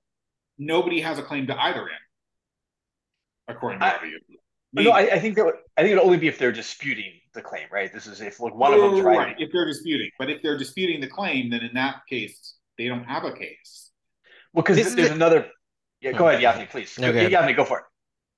Okay, I go, Yafni. I'm dead to you, please. I understood. Maybe is this the Rav Nachum's chidush that I'm missing? That I understood it to be like the actual situation is one animal, and there are two people doing something to that one animal. In the first case, they're both doing the same thing to the animal. Either they're both Moshech the Gamal, or they're both Manhig the Chamor. And in the second case, or third case, if you want to think of it that way, then they're both doing different things to us. So one is Moshech and one is Manhig, whatever those two things mean, to the same animal. And we don't know which it is, Gamal or Chamor. Tanakama says, Kamida Hazot. What does Kamida Hazot? Zot means not entirely clear. I interpreted that to mean, just like we said in the previous halacha, that like they take oaths according to what they claim, and then they get half of the difference. They split the difference. Okay. And then Rabbi Yehuda is cholek on that last part that he says, well, if they're doing different things to the animal, then clearly the one who knows how to handle a donkey is the donkey owner, right? So like if they're Moshech, the Gamal, then they have the stronger claim and it's theirs. Or if they're Manhig and the other one is Manhig the Gamal, because you don't Manhig a Gamal. Whereas if it's a donkey, then if they're Manhig the Gamal, then they have the stronger claim, and the one who's Moshech the Gamal doesn't have the claim. Okay, that's how I understood it. I like very much your explanation. You guys persuaded me. Amazing. But we shouldn't give up on Rav Nachum's though. I don't want to give up on that because it was so creative that we should keep it for a while at least. Okay. I still hold that case one has to be about two animals because it says umanhig, not omanhig. That's standard. In the Mishnah can mean or. That's actually or Tosefta language can mean or in English. Yeah, sorry. I'll get my languages straight here. But so good. I don't want to blow by this without speaking about like writing an animal very quickly. But the end of the mission I think is so important, right? Bisman shehem modim o she'esh lehem edim chokim belo shua, right? At the time, if the parties agree about a certain thing, right? Like they're like, oh yeah, this half is actually I only have half, you only have half, or they have some modera, some admission, right? Or if they're what they have aiding, which is going to be an interesting case, like what's going on there? Because clearly, if they have one of them has two aiding to bring, right? Well, then they get the thing, right? So the way like the Tiferet Yisrael understands this is right. Each one has an aiding. The aiding are contradicting to each other, but there are aiding now brought into the case. It's not just the two people. There's a third factor, right? Then the shua drops out all of a sudden. Go for it, Alan. I thought I heard Alan. Yeah, maybe the strange part here was, why does the Mishnah need to specify the first case at all? It's pshita. She and him modim, but it won't even get to court. Good. Would you have an answer? It must be that the Havamina is formally okay. That people are in ownership is something unitary, and so in order to cement that each party owns half, we need to we need to make that official by taking a shua, right? That would be the only explanation I can come up with. It seems weak. Mm-hmm. All right. Yeah, I mean, it's something I was imagining something a little different. Here's another option. It might mean, to answer your question, it might mean that modi means, okay, I'm modi, I don't want to swear, you can have the whole thing. Then the question is, maybe so then he says, yeah, but I want the other guy to swear. In other words, the guy who's Moda is saying, I want the other guy to swear because I'm not swearing because I'm afraid to swear. He's so sure it's his, I want it, so he better swear. And so now we're saying, no, you don't do that. Once the other guy says he's Moda, then the other guy's off the hook. He doesn't have to swear. Isn't modim modeh b'miktzat? Good, right? Yeah, it's yeah. Well, also just Rev Nachum, why would it be plural if it's your explanation? Yeah, okay. Which is why I thought it has to be modeh b'miktzat, because he's modeh b'miktzat, and then it's because otherwise that's your question. You're saying modeh b'miktzat means I'm modeh that it's half is for you, and you're modeh that half is for me, and so we're both agreement, and the world has come to peace, and so obviously we don't gonna make a shavua here. Okay, okay, right. I take that correction also. Yeah, just because otherwise, I think if it were your explanation, it would have said modeh. All we need for your explanation is one person to be modeh, not both people. Seems like it means both people have to be modeh to something. And then also you wouldn't say I understood it the plural to just mean in a case where there is mahoda'ah, in other words, of some sort. But yeah, I took it in a general sense. But yeah, you're right. The Tiferet Yisrael says a third person comes along and contradicts both of them and says, "Oh, actually, it's mine." He does. Where does he? But that third person is not holding it. Yeah, I'll copy. And he wants to spoil it for them. You're saying, and then they don't have to take a shvua. Yeah, that's which case? That's the modim. This is the Tiferet Yisrael and Bisman shehem modim. But says mashma vade neged acher shemachshishan ve'amar shehu hagbiya ota ve'im chatvu hamiyado. Oh, this is deep into his. I have it as like a sub piece of his. Oh, okay, that's why I didn't see it. I'll have to take a look. But all right, I'll leave it unless somebody else has. Yeah, okay, good. Alan posted it, so we can take a look at that afterwards. But this will also, I think, be an important point of just that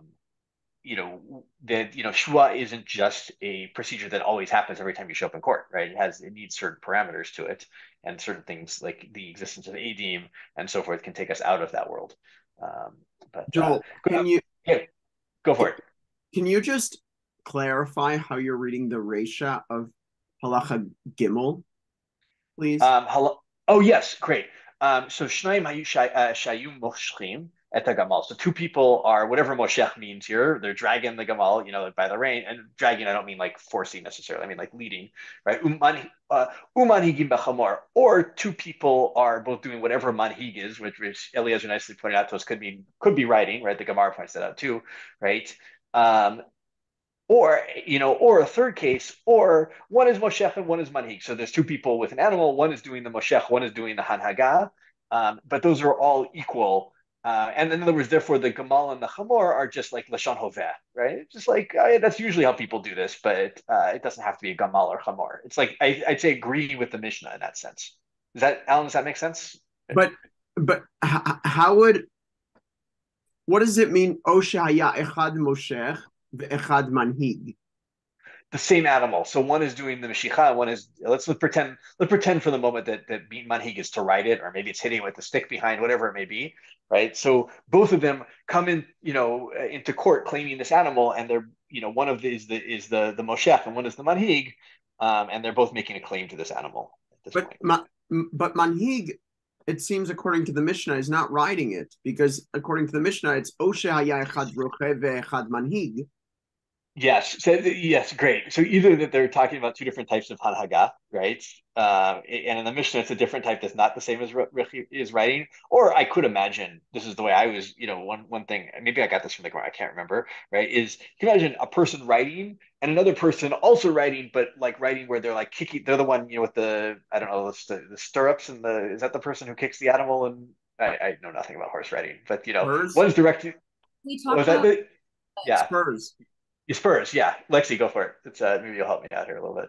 With animals, though, also it's not always again just like literally drawing, right? That comes up in today's daf, actually, right? It can be like calling it and the animal coming, like the stick, and it runs, right? So it could be that one of the people is doing mashicha in one of the various forms that we consider to be mashicha, which is not necessarily literally pulling it with its reins, and the other one is like holding its reins. So. Great. Yeah. So it could be, they're both riding the animal, but they're in different positions on it, in terms of that's where Alan, maybe I was trying to get into like the car case of one person is driving and one person is riding shotgun, it might be a little different. But I think though, it's not very clear, right? I think we started with this Tosefta is a little bit harder to understand, even in light of the Mishnah, and definitely harder even without the Mishnah with you. So, was that helpful at all? I don't know if that was. Hopefully, it was. It's a helpful clarification, but I guess then, why is Rabbi Yehuda any different than Shnaim? Yeah, he's disagreeing. Sorry, because in the Reisha you're saying Shnaim hayu moshchin. They're both doing the Meshichat together. Exactly. Rabbi Yehuda is disagreeing with the third piece, the Oshaya Chad Moshech Ve'achad Manhig, right? He's like, well, no. If it's a Gamal, you got to be Moshech. If it's the Chamor, you got to be Manhig. And if you're not doing that action, you have no claim to it. Yeah. So, or at least a lesser claim. I don't want to say no claim. Let's say a lesser claim for the moment. But, I have a question about Mishnah Gimel, which we'll read, but I don't think there's exactly a Tosefta parallel for this. My question is why?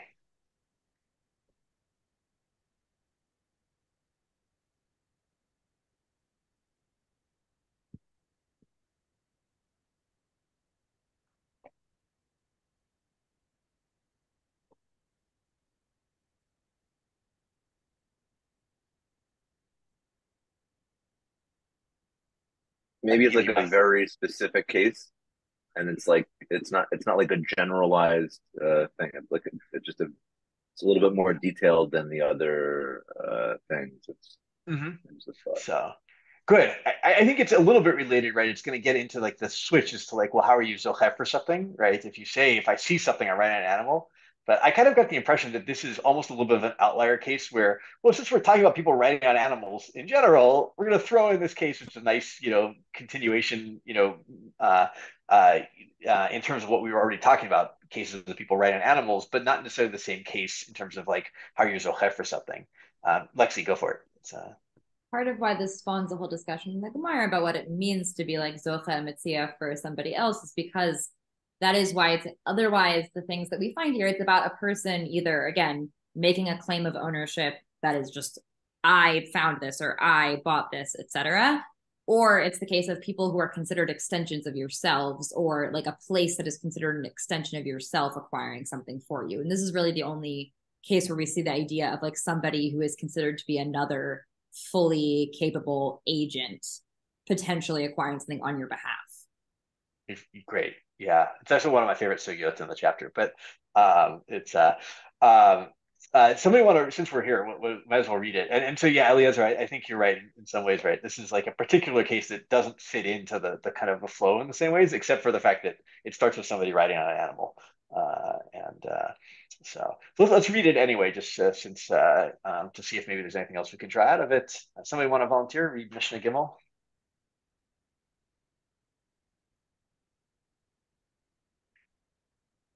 Yes, please. היה רכב על גבי בהמה וראה את המציאה, ואמר לחברו, תנה לי, נטלה ואמר, אני זכיתי בה, זכה בה. אם משנתנה לה, אמר, אני זכיתי בה, תחילה, לא אמר כלום. Good. So you have somebody who's, yeah. Oh, please. Who's riding on an animal and sees a found object, and he says to his fellow, give it to me. And he takes and he says, I merited it, it's mine. Then he merits it. But if after he gave it to him, he said, I merited it first, I got it first, that doesn't do anything. Good. So just wait, I just want to push a little bit just to have like some characters here, right? We have Rachel and Leah are riding on an animal, right? Rachel's riding on an animal. Leah is walking outside it. Let's make it really Tanachi here. And Rachel says, Leah, go get that talit I see sitting out there. Leah picks it up and that man named Yaakov. Yeah, exactly. Yeah. Fair. She says, well, Rachel says, that's mine. This is too bad. I picked it up. So Rachel's like, I told you to. So what? Right? But if Leah picks it up, hands it to Rachel, and then after she hands it to Rachel, says, actually, you know what? No, that was mine. I got it first. Then we'll make the grammar right. Lo amra klum, right? Then she hasn't said anything.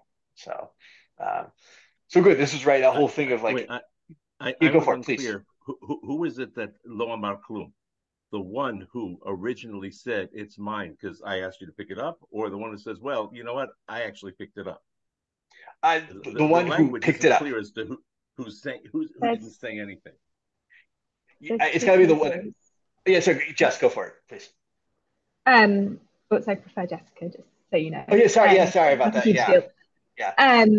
But yeah, there's two cases. In the first case, Leah picks it up and before handing it to Rachel says, no, it's mine. Whereas in the second case, Leah hands it to Rachel and then says, hold on, that's mine. So it's in the second, it's Leah, but only Leah in the second case.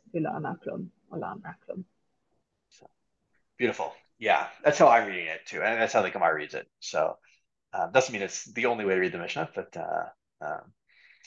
but yeah, this is right. If the two of you and the Gemara read it that way, that's good enough for me. So. It's no, I think there's something important here of like telling somebody to get something for you, right? Doesn't necessarily give you ownership over it, right? Until they actually decide to give it to you, and that's an important distinction here. And verbal, right? Verbally claiming something, or even verbally convincing someone to get something for you, is not necessarily enough of a move to own that thing. So I don't know if anybody has any other thoughts on this Mishnah, but okay, good. Let's how are we doing on time? We've got 20 minutes, less than 20 minutes, but close to 20 minutes. All right, this is Mishnah Dal is such a great case. So we'll read that one too. Anybody? Somebody? Did I see Josie? Did I see your hand for reading before? Is that? Sure. Go for it. משנה ד' ראה את המציאה ונפל עליה ובא אחר והחזיק בה. זה שהחזיק בה זכה בה. ראה אותן רצין אחר מציאה. אחר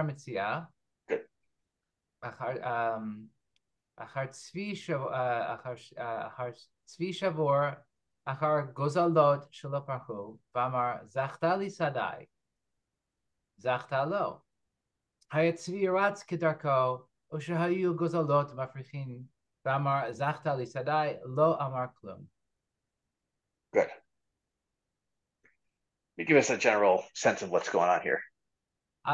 Somebody found something and fell upon it, and somebody else tried to grab it away from them, and the person who fell upon it, makes a claim on it, or they see something running through their yard in an unusual fashion, or flying through their yard in an unusual fashion. You can say, my yard will acquire this for me because my yard can do that for me. But if it's just a deer, traipsing through the yard in the normal fashion, or birds sort of flying through in the normal fashion, if someone says my yard will acquire this for me, it's nothing. So good. I want to back up here first. So the first case, right, is someone falls on a found object. This is like a football game here, right? And someone reaches under and grabs the thing out from them, right? It's the scrum kind of, right? This is the person who grabs it is zocheh, right? At that point, right? That person gets the thing. And then we have like a second set of cases, which is, right, you see an animal moving through your property, right? By the way, I'm going to bracket for the moment the whole question of where that first case is happening, right? Is it happening in someone's domain, something in the public domain, right? That's going to be an important thing.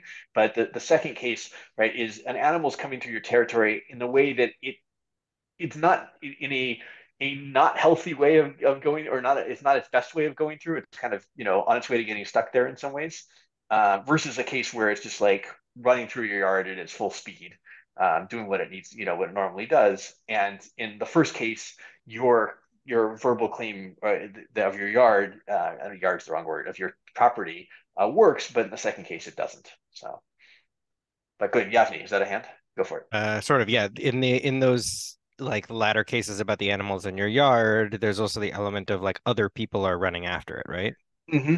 Good, right? That's what I think connects the two, right? These are cases where multiple people are going after a lost object or an object, and it's a question of who gets it, right? Does my ability to pull it out from under you work? And does my ability, like, well, you're going for it, but it happened on my territory. Does my territory do something for me for this object? Um, good. But by the way, people who don't like football, all power to you if you don't. Great. The rugby maybe would be a good parallel too. I think scrums work there too. Um, uh, Or going back to the Black Friday sales that you mentioned earlier, for those of us who are American. Good. Yeah. I think, Josie, like for me, the Mishnah really brings alive, right, the reality of a world where, you go into a store, and I mean, people do, they still, right, Black Friday sales, I guess, right? People fight over the last thing on the rack and so forth, like that. When you order, but I imagine like a much more chaotic kind of marketplace than we sometimes have, not always, but sometimes have. Yeah, it And challenges some of the ideas we were talking about earlier about the rabbis, assuming the best in people and how they're writing these Mishnayot, which maybe that's a factor in why it's not in the Tosefta. Yeah, I don't think these are people necessarily trying to steal things from each other, of like just the euphoria. Maybe I'm reading too much into it. Like I was at a baseball game a couple of days ago. It was last week. Last week. It was a week ago. And one of the players threw the ball, towards our section, and everyone just scrambled after it. I don't think anyone there was like really trying to fight anybody. It's just like they saw the ball, they wanted to get it, and it hit one person, and then another person grabs it, and like whoever ends up with it at the end is kind of the person who gets it, and so yeah, and that's I think an important point to this. But good. I want to look. Any other thoughts on this before we look at the parallel? What I think is the parallel in Tosefta. I think I have a good claim to it, but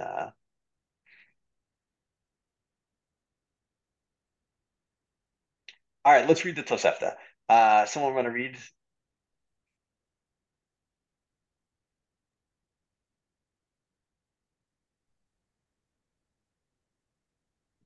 You can read. Go for it, Alan. Ha'omer, Yisgala biti, במציע שטיפול לתוכו היום, לא אמר כלום. יצא לי שם מציע דבריו קיימים. Okay. One who says, my house acquired for me this object that fell within it. Yeah, I want to push. This day. Yeah, I want to Or push that. your. I'm sorry. It's a future that will fall within it today. My house Good. will. My house will acquire for anything that falls in it today. It doesn't work. But if Metzia does come, I was a little bit confused, but it's right.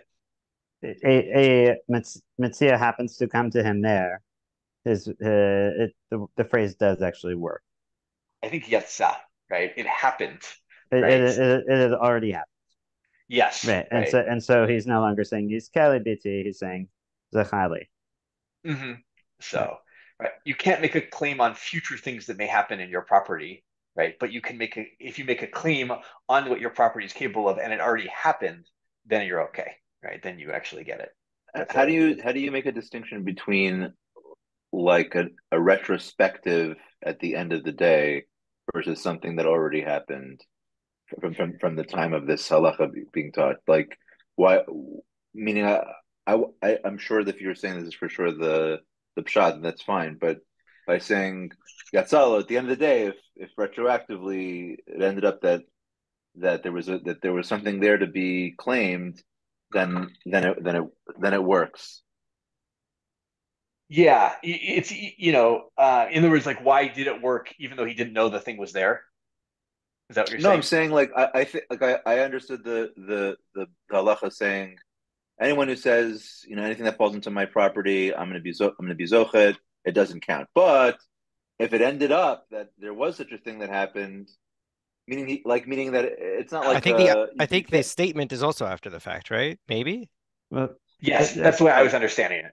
Yeah, I think the second half it has to be in a scenario, and I also influenced by the like different commentators, but like I think it has to be a scenario where something has like been in his house and he knows, right? Because otherwise, also like this isn't. It's not the language of like lechatchila b'diavad, right? Like the lo amar klum is generally like it is fundamentally ineffective, right? And so like even though the language like without that does kind of seem like oh, you shouldn't really do this, but like if it actually happened, it worked. I think that kind of language often doesn't work as well in like well, obviously we talked about the not so clear divisions between our civil cases and ritual stuff, but it works a lot less well in the civil cases in the sense that it's like, yeah, it just doesn't accomplish anything.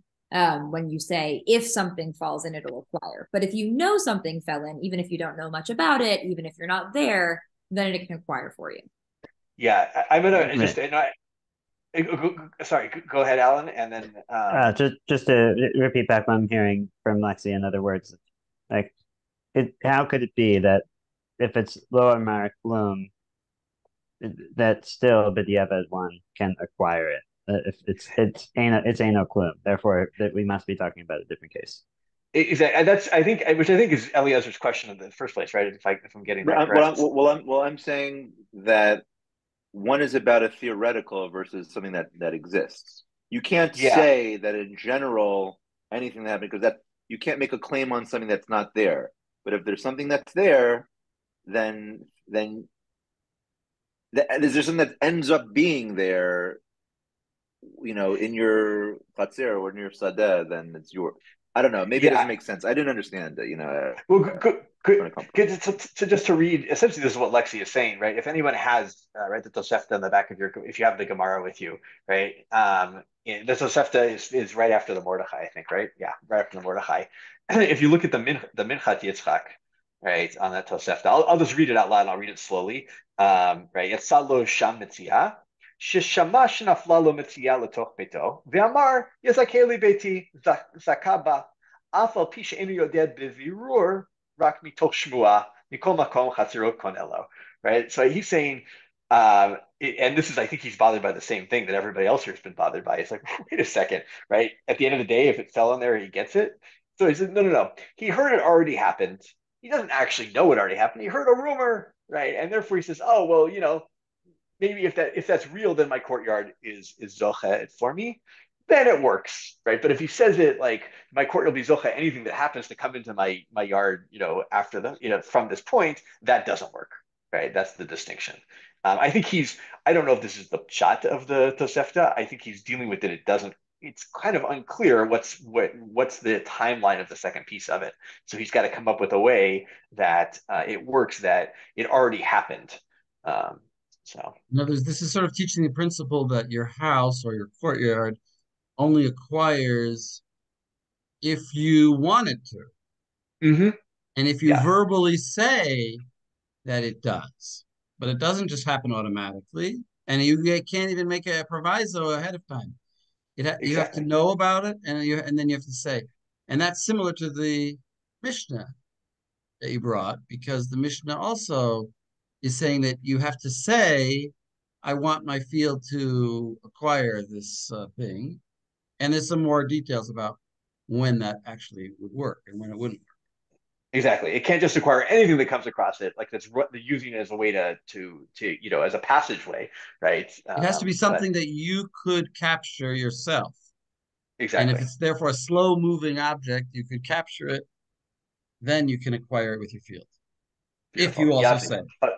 Yes, and you have language with it. Yeah, so Yavni, go for it. I'm wondering what the reason is that like, who is it? The Minchat Yitzchak and all of us want to make it something other than the simple case of like, I see something fall into my field and I say my field has claimed it. Like, is that too obvious that works, or? Say it one more time. Sorry. I'm trying to understand why it can't be the case of like, I see something, like he specifies that it's not, that it's like just shmu'ah. Like I see something fall into my field, I say that's mine. Like that should also work, right? But maybe that's too obvious. It wouldn't, like, why wouldn't the Tosefta be talking about that? I think that's pshita, right? At that point. Yeah, that's why I said maybe it's not pshita, right? Because again, I didn't physically grab the object. This is right. I don't think it's cheating because we're trying to differentiate between the first case and the second case, where one is after and one is before. One is before and one is after. Right. So, and also, we're also. Oh, excuse me. Please go for it. It's. I think we're also trying to rule out a kind of absurdly broad case whereby a person could say anything that ever falls into my yard at any time is something that I acquire. Mm-hmm. But that's what the duration. Yeah. Right. I think that's what the commentary was trying to say, that minimally I have to have heard of it, and certainly if I've seen it. So this also plays out right. On one hand, your yard doesn't by itself acquire things. You have to be your yard plus speech, and at the same time, I'm going to just read it as Reshut Rabim. In Reshut Rabim, my own body doesn't necessarily acquire things unless I'm able to hold on to it. Right? If I fall on something and someone else grabs it, that doesn't work either. So this is like depending on where it is. Sometimes you need to grab it and end up with it, or you need your property plus your speech. But just one of those things by itself may not be sufficient. I wonder if there's a progression. First is Reshut Rabim, and you need to actually physically grab it. Then there's like your sadeh, your field, which is not your house, and there it needs to be kind of slow moving. And then it's your house. It could be anything, even if it's not slow moving. I'm just wondering if there's a kind of progression as it gets closer to your, your land. Then you need less of a grabbing of it. Yeah. So great. I like that progression. So I saw Sarah's hand too. I was just wondering whether the reason that we need to construct this kind of weird case where like you hear about it falling, but you're not actually there, is because otherwise it would seem like, why are you doing the kinyan this way at all? Like, if you're in the house and the thing is in the house, then like you should be able to do some other mode of kinyan that we all like, some more standard way of doing things. So you shouldn't be doing this by verbal assertion unless you're not there. So then the case is just a distinction between, well, like a general anything that comes into my house versus I know that there's something in my house, or at least I have good reason to think that there's something in my house. And that's when I'm going to do this verbally, because otherwise I should, econa through some other kind of more standard way of doing things. So that leads it actually it brings it back to the previous Mishnah, right? If like I'm sitting on a horse and I say to somebody else, I'm not going to get off my horse. I'm going to get someone else to go get it for me, right? That isn't kona unless the person actually hands it to me, and so that's even further away in some ways. And so this is a nice progression of like how much do you have to do if you don't do just a normal like picked up the object and I'm holding it, at this point. So, but all right, right. good. I mean, that's even like that actually fits in Rav Nachum's little kind of categorization really nicely as like even more than just Reshut Rabim is like Reshut Rabim, but I don't even touch it, right? Mm-hmm. I just say something to someone else about it. So beautiful. It's all right. Since we have like a minute left, we're not going to get into Shtarot unfortunately today, but I wanted to just look at Mishnah Hay, which has no Tosefta parallel. And this is the third category that the Meiri brings up. We've done kind of the first two at this point. And the third one is the Metziot of Beno Vito. I'll read it. Why not? Metziat Beno Vito Ktanim, Metziat Avdo Shivchato Knanim, Metziat Ishto Har Elu Shalo, Metziat Beno Vito Gdolim, Metziat Avdo Shivchato HaIvriim, Metziat Ishto Shegarsha, אף על פי שלא נתן כתובתה, מציאת אשתו שגרשה, אף על פי שלא נתן כתובתה, הרי אלו שלהם. Right? So this is right, if your children who are still minors, or you have an Eved Kanani, or you have a woman that are still married to, those, if they find something, it goes to you. But if they are no longer, minors, or they're fully Jewish slaves, as opposed to like, Eved Kanani was like a partial Jew, or it is like a really fascinating piece, I think, at the end here, right? A woman who you've divorced, you've given a get to, but you haven't paid off the ketubah yet. You might think that there are in some halachic still connections between the two. It's fully separated in some ways, but not in others. Nonetheless, those people get to keep their even though they're in categories you may see they're quasi, kind of subservient to you. Nonetheless, they get to keep their own metziot, and you don't get to be zoch at them. So, okay. Any final thoughts on that Mishnah before? I think that one felt fairly straightforward to me. I'm sure we can make a lot out of it, but I think with that, I'm out of time. So I apologize for not getting to everything because I think the stuff about Shtarot is really good. But hopefully, very nice. Yeah, fascinating shit. What's up for next week? Next week, somebody asked. Next week, we are going to do the Mishnah, the first Mishnah again, but with the Tosefot. There's three Tosefot on it. I'm not sure if we'll do the first one. You should read the first. I'm not sure if we'll do it in class, but we'll do a few Tosefot on the first Mishnah. I think that might just take up all the time of this year. I'll send out sources for helping to understand this, especially the second Tosefot. But you can already get started. All right, looking forward. So thanks, Rav Nachum. Thanks, everybody. Sure. Be well. Laila Tov. Laila Tov.